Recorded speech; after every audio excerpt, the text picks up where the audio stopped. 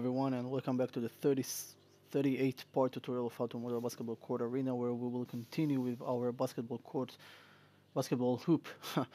And yeah, this time what we're gonna do is we're gonna start building up here the screws. So I add two configurations that I think that are can fit here, though one of them I will actually do, and the other one I will just theoretically will explain. And if you want to do it that way, then just prepare yourself to do whatever you need to make it done. Anyway, um, I'm gonna add two edge loops here on top of this. Let's isolate this. Okay, Shift right click, insert edge loop, and as I already told you at the part 37, um, if I will add edge loop here right now, okay, so it will go same as earlier over here.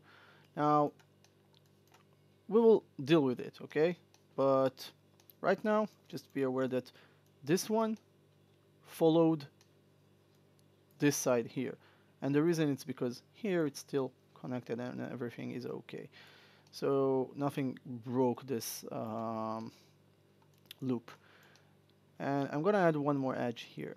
Okay, now I'm trying to create some kind of a even cube here, so let's undo that and let's create this a little bit lower. And with that done, we already have over too much edges here, so basically we already have frame. So if you take those faces, it's like a frame, and we have this edge here that basically supporting this one, but it's still another one that hold this one from going anywhere else. Okay, so everything here maintained. We can extract this area and create a hole here. So what I will do, um, we're gonna we're gonna right click, choose vertex.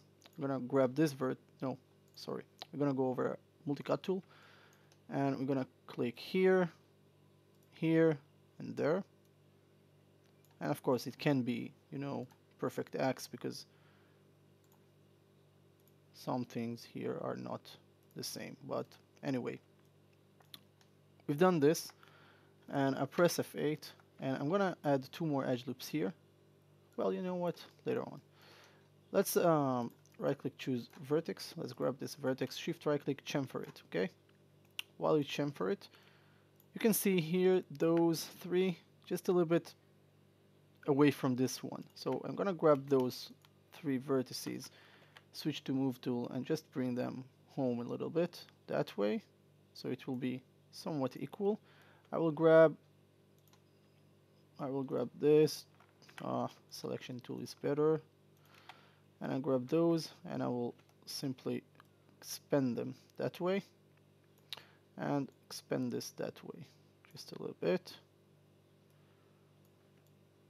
Okay, now it looks like these two should go down, but let's grab those now, those four, and we will tweak them as well. So something like so, something like so, and press 3. Let's press 1, right click, choose face. Let's delete this face, press 3. Let's see how this circle looks like. So it's nice, and we can double click on this edge and expand it a little bit. Try to make sure that this edge and this edge at least are in the center, so that way. So you see at least the center ones, the vertical and horizontal. Vertical, horizontal are straight, and sorry for being retarded. Yeah, let's press 3. 3. Our circle is a little bit, looks fat from one of those sides. I mean, I'm gonna grab those 3 and bring them back home. Okay, I moved something there. I just noticed it. So undo that and grab those all over and bring them home. Press 3. Now the circle is somewhat okay. I guess no harm could happen if you add one more edge there, but try to avoid more edges. It's just waste of time. You know what? Let's do a nice work. Let's let's delete. Let's I don't know. Let's add edge. Let's see what will happen if I will add edge here. Nothing. Nothing happened. So I can grab this edge, double click on it, try to grab everything because those dislined are basically broke the opportunity that you can double click on one and it will select everything. It won't happen. So shift right click, slide edge, and oh no, let's just move tool this time and move it that way. Alright, that's much better. So now if I will press 3, this area is maintained. I don't want to add one more edge loop here, I will simply lose it, so leave it. I will have to start deal with other things that I shouldn't worry about. So right click, choose this face. Oh yeah, you need to at this point you need to wait, sorry. Okay. I'm really sorry, my throat and cigarettes just killing my voice. Anyway, back here. Now, what I start to talk about is decisions. So we need to make a decision here. Either we want holes here, and then we will screw something that looks like I don't know, a bolt and a screw or whatever. Either we can simply um, grab this edge here, okay, that way, and extrude it and create just the pin that goes through here. So what I'm talking about, I'm gonna save this file for a second, okay? This is 31, right? I'm gonna save it as 33 because I already have 32. I'm gonna save it for a second as no, no, no, 33. Save as. Oh, I'm clicking on 2. Save. Okay. I'm gonna open 32 so you can see what I already done. Now what happened is I created this part of the tutorial, and what happened is that for some reason there were static I don't know, noises on my voice recording, and it was for the whole part, and I had to redo this, unfortunately. So anyway, 32, I'm gonna open this.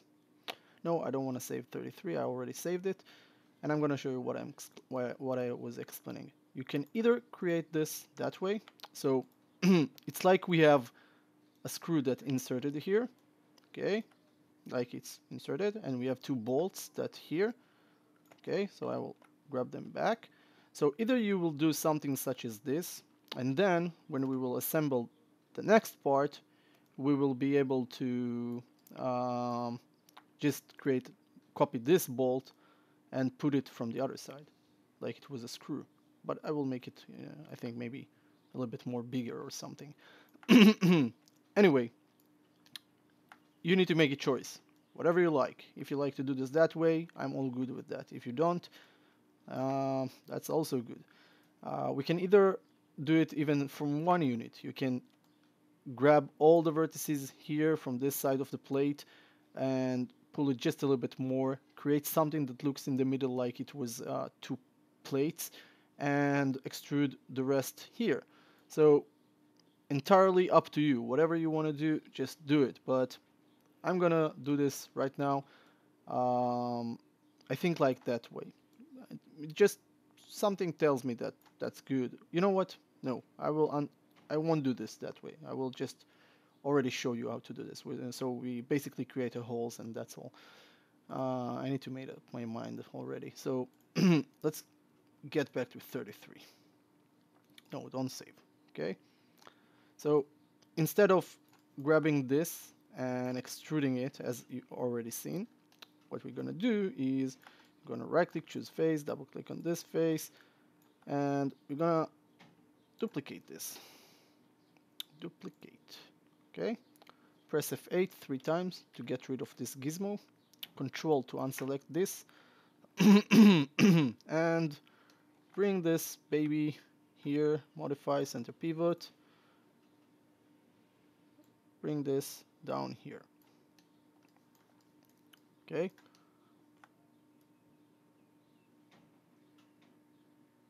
Now, I'm going to press Ctrl D again to duplicate this. I'm going to hold down the V key and move it over the other side here. And you see it snapped over here. And immediately normal and reverse. Okay.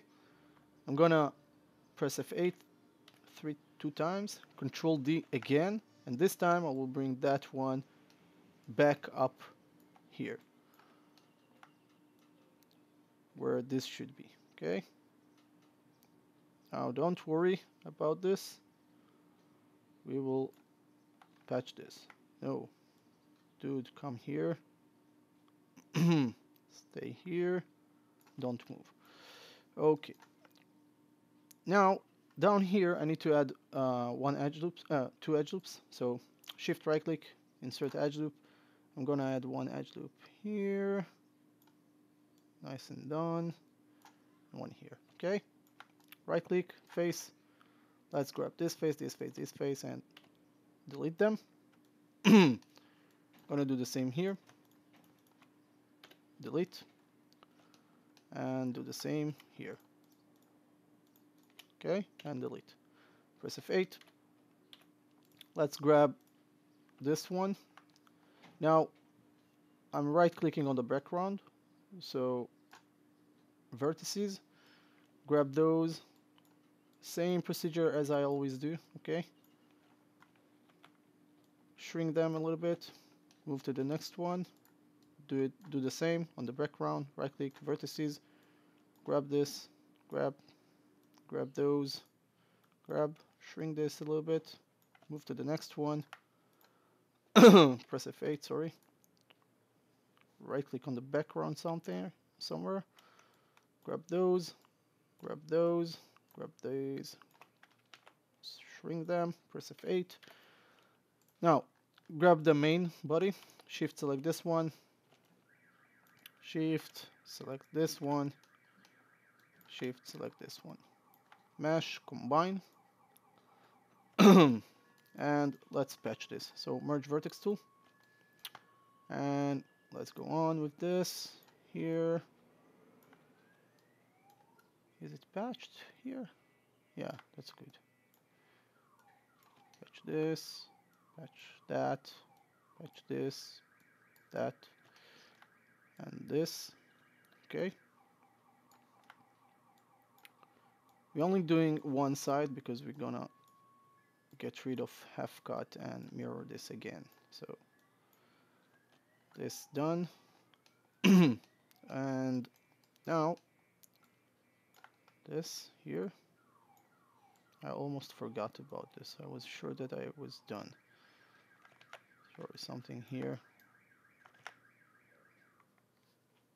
Wait, why things have to go wrong?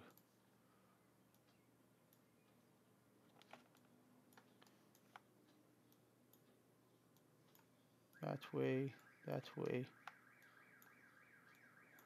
this way. Okay, press F8. Now, right click, choose edge, double click on this edge, double click on this edge. Not this edge. Okay, go over down here, shift double click on this edge, shift double click on this edge. Now, go over extrude, switch to scale tool, and let's squeeze them all at once. So this blue one to this bluish one. Okay, immediately release this, control right click, two vertices, and two vertices again. This will convert your selection from edges to vertices. I have to Okay, I'm back. So with that done, I'm gonna go over edit mesh, merge components. Let's hope that these have been patched. For some good reason they haven't, because this is really not even close to each other. So let's hope that those there have been patched down here. This car alarm is just freaking me out.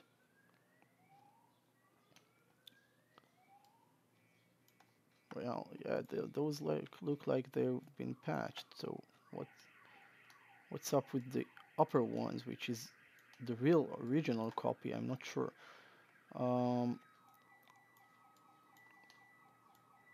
this car alarm is like doing this almost, I think, 3 times a week. But in most cases, they will shut it off right away. One time they haven't been here, those neighbors, and imagine yourself sitting and hearing this for about more than 6 hours. You want to just take a brick, and smash the car. See? Just speak violent, and it's like the car alarm is hearing you. I love this merge vertex tool. I think it's one of the best tools in Maya.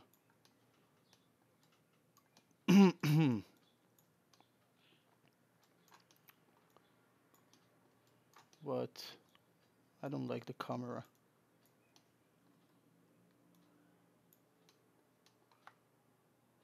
Ah, come on. I'm just clicking here on one point and trying to figure out where the other point. When I see it, I just release and they are snapping to each other. So see it that way. I try not to grab others. Let's press 3 just to see if everything is patched there. And let's see at the bottom here what's going on. Press F8, press 1 to exit smooth preview. Let's isolate this. This is just bummering. Okay, so this has been done, okay? And that's all good, though we want to fix this there. Remember? Still need to take care of everything here. So you see, when we created those edges, they appeared here and they just simply stopped at this area. So it's very simple. You just need to multi-cut tool and zoom in, please, not that close. Click here, click and drag here, release, and right click. Click here, release, and that's all good. And see where it is? I want to try and do something here about that. Like something like that can be nice. I mean, whenever you create edges, you want to maintain the flow, and the flow is very important. So the flow, not like tunneling them, I mean more of the flow of the shape. You need to make sure that the flow of the shape represented by the way that the edges or the subdiv, or I don't know how to call them, isoparms or whatever, uh, just follow the same way. Now, in this case, it doesn't follow anything, so I'm pretty depressed about this. But, well, as long that it works out, so that's good. We don't care much about this. No one will see the wireframes at the end of the job, you know. And everything they will see will be covered with text or whatever. Yeah, I've sold an item. Okay, so this done. That's done down there. We need to add 2 offset edge loops that I forgot, almost forgot. Now, if the offset edge loops are, you see them completely there, that means that the middle here is patched correctly. Okay. Otherwise, if not, you wouldn't see entire circles there. Press F8. Let's grab our object. Let's see. Let's press 3 and have a look at this. Cool. I'm gonna delete half cut of this. Right click, choose face. I don't need this half cut. Making sure that I'm only grabbing half cut. Nothing more than that. And delete it. Sorry, I'm sitting like in front of the computer and smoking all the time while I'm creating tutorials and in between, and as much as I'm smoking more, my throat is just getting more sick. Anyway, shift right click in object mode, of course, mirror polygon, mirror options, negative X, I assume, apply, close. If you will try, I want to make sure that you know something. If you will try go and do mirror option, mirror polygon, and you will use any of those, okay, it will merge some of your edges. Don't try this. Go only with the mirror options. Thank you. And now I will again find the middle, right click, vertices, grab everything here in the middle, hope for good. Let's turn on the X-ray to see what's going on there, inside, anywhere else, so I don't grab some things that I don't need. Inside there are grabbed. These as well. Now, I must pause for a second. Okay, move here, back, and turn off the X-ray. Now, some of the some of the edges are very near to each other, therefore many of the connections are still very close to each other. You want to make sure that you are merging them correctly. Again, I will use this lower settings because this is what last time worked. So close, and I think it will be bold for me not to check this. I mean, I can always have mistakes. Doesn't matter if I already used those settings and it went good. I have no idea. Always assume that you can have problems there, okay? Alright, it's better to press 3, because while you're pressing 3, everything is stretched, so you can also see any open areas, but you can also see wrong connections that have been made. So I guess that you don't have always to zoom in that much. Okay, you see the car alarm is just a problem. The next thing which I want you to do is I want you to create right away 2 bolts. Okay, let's create a polygon pipe.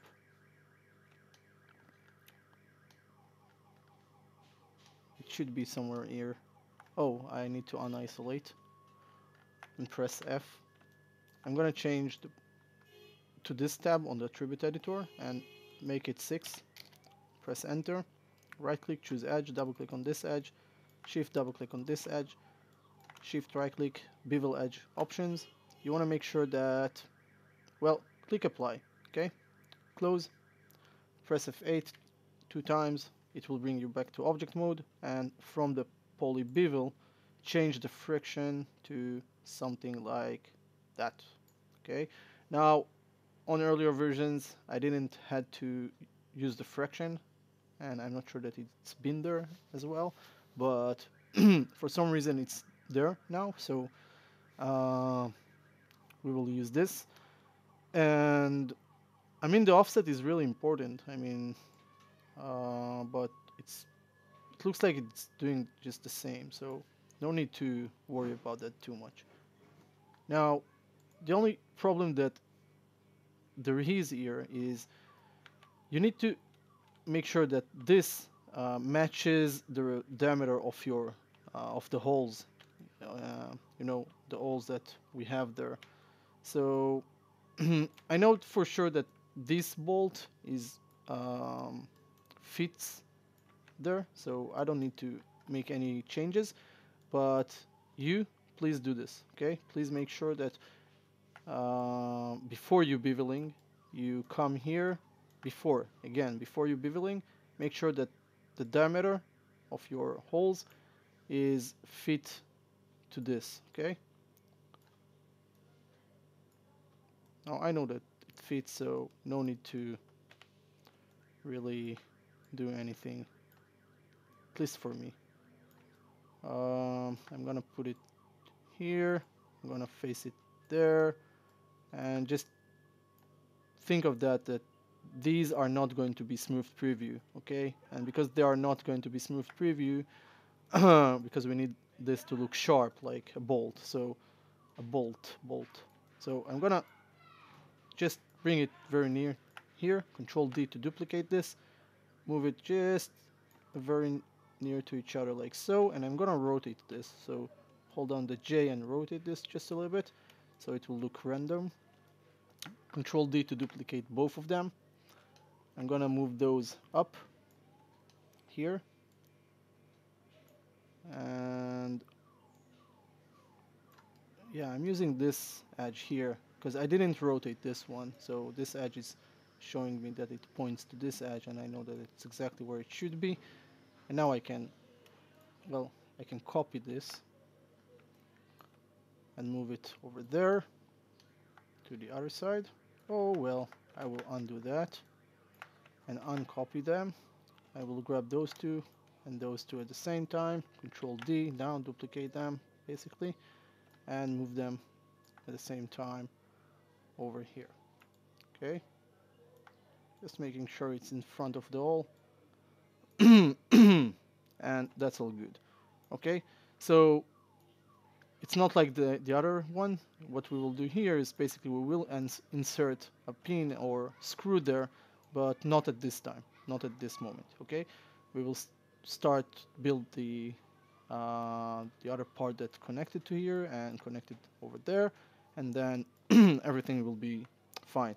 Now, what's good about what I showed you here is that you can do the same here. I mean, whenever we will need to mount this new thing that goes here, uh, here you should have more screws and stuff like that.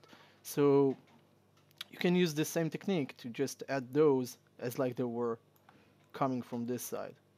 Okay, so really just choose a way. I think both of them are okay as long that you know how to do them. So I'm gonna save this as 34 for me. Save as. Sorry for the car alarm. Sorry for my throat is just killing me here. And I will meet you at the next part tutorial. And until then, have a good day.